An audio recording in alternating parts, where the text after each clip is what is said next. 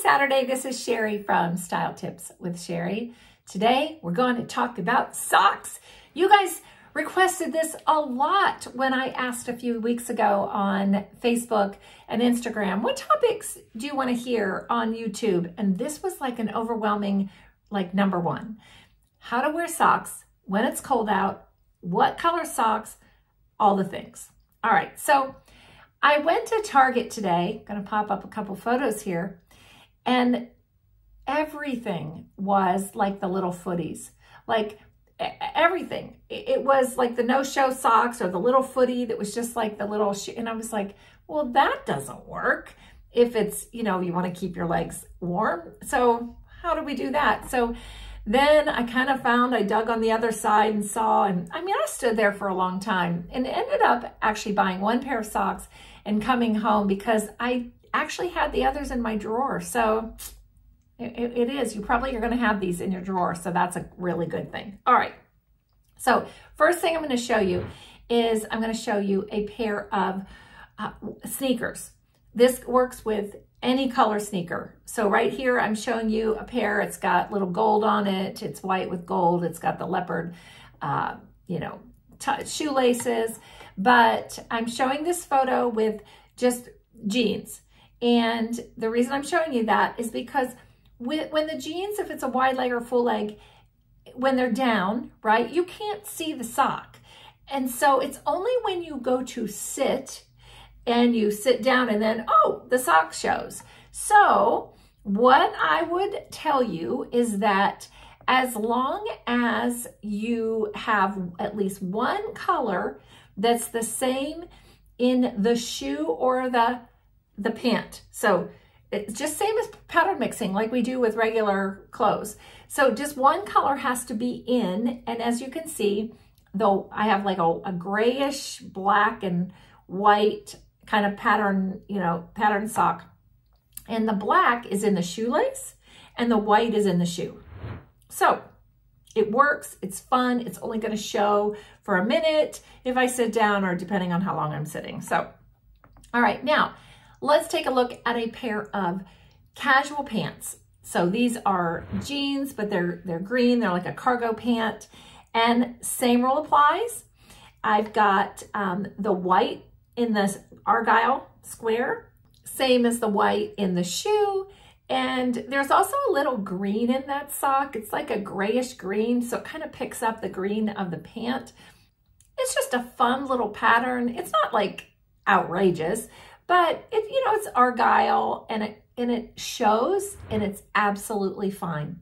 I can wear this all day long. I could also wear this with a pair of low, like booties that maybe aren't like a high ankle boot that just kind of comes up, around the ankle a little bit. That works with those as well. And if I wanted to wear a solid color, I could do that.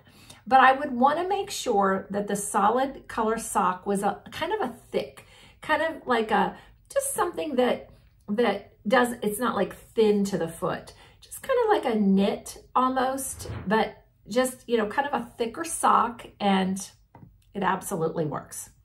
All right, so what else do I have for you here? No, this is it for the pant and these shoes. And so let's go on to the next look.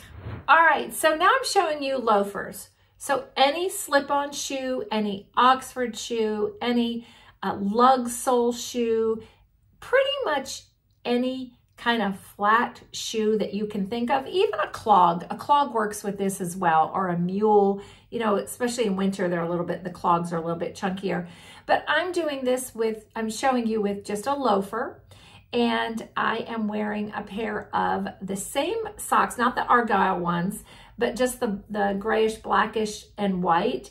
And I'm wearing these with the black loafers because remember, the black picks up the black in the loafer, and it just shows a little bit. And when the jean is all the way down, you can't see it at all.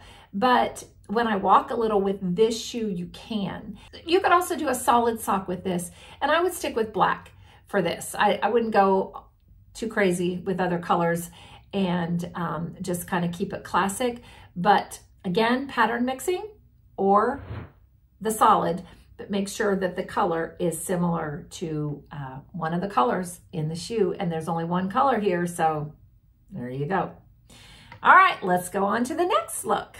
So on this look, I'm showing it with a kind of a casual shoe that's more of a full coverage on the foot. And so this is by Piccolino, that brand, super comfortable shoe. And it also has cutouts through it, but yet it's a fall shoe. And so you want to wear a sock with it in the winter. It looks great with all kinds of pants, but I'm showing it here with a dress pant.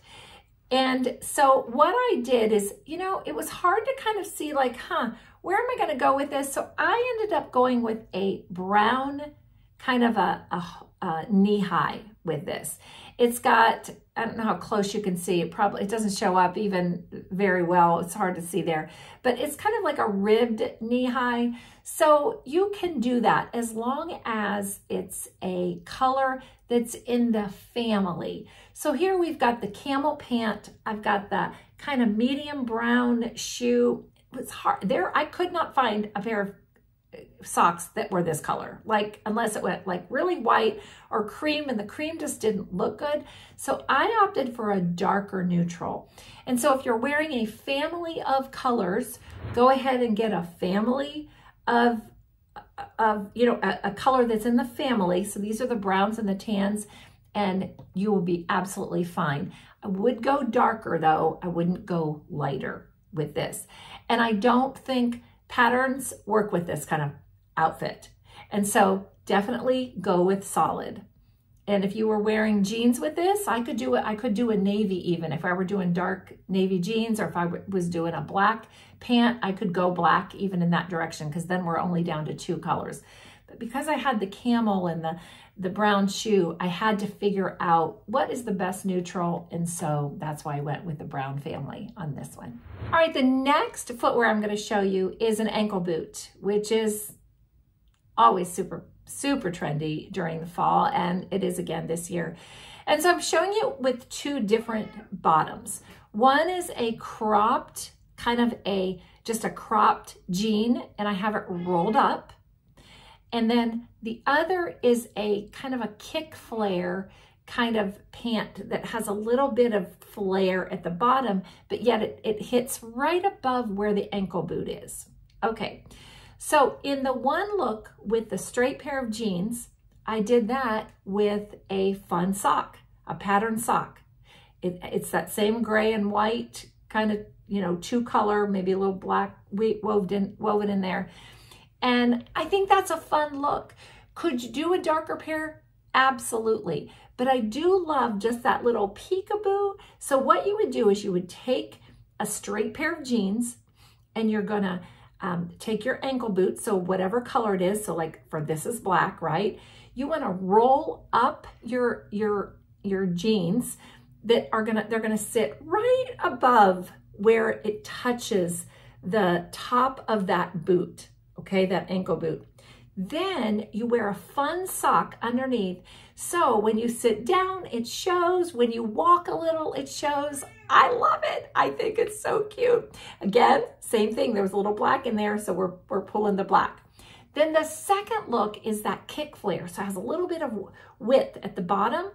This one, I wanted a little bit more of a, well, as you can see, this also has a little bit of reptile kind of fabric-y look to it.